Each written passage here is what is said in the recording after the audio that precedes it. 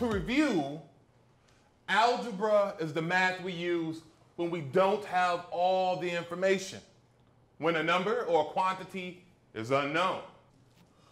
X is going to be the variable representing the unknown in this equation. If we want to solve for x, we must first get all of our x's on the same side.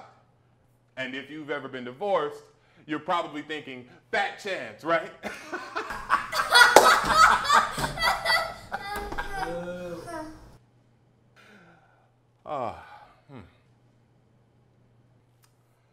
Tough room. Tough room. Mr. Snyder, let me help you out on this one. Now, I'm not sure about how you solve equations, but take it from a man who has left a lot of broken-hearted ladies along the way. Now, the way you get your exes on the same side is to treat them both the same way. Whatever you do to one side, you gotta do to the other. You know what, Rodney? You're actually right. It's a miracle. Solving an equation is like balancing a scale. What you do to one side, you must do to the other. So who can solve for x in this equation?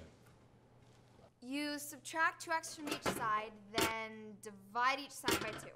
Excellent, excellent. That is exactly right.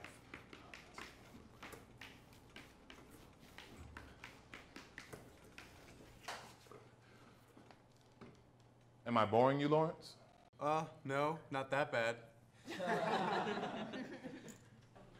Pass me that ball. Perhaps you're thinking you won't need any of this math stuff. Only enough to write the zeros on my contract. Oh, I get it. You're gonna go to the NBA before you even finish high school. Look, math is everywhere, son. Think of the geometry you see in basketball. The court is a rectangle. The sphere I'm twirling on my finger. The arc of your free throw. So you might want to get on board before that contract turns out to be all zeros. That goes for the rest of you too. No matter what career you decide to get into, whether it's business, medicine, flying airplanes, designing clothes, hip hop, you name it.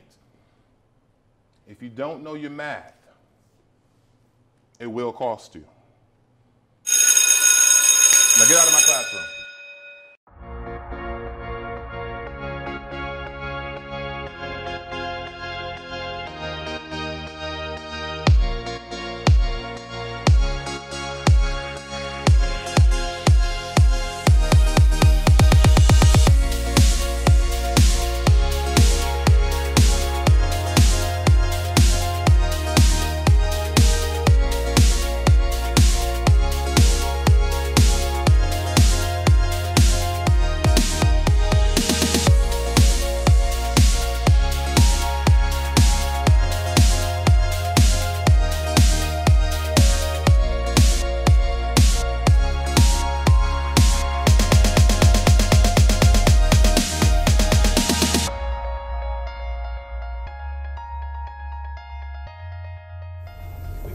You like Kobe too? He's amazing. So wait, you're in the ball? Let's just say I'm a student of Kobe, LeBron, Jordan, and Magic, and with the understanding of geometry and physics of basketball,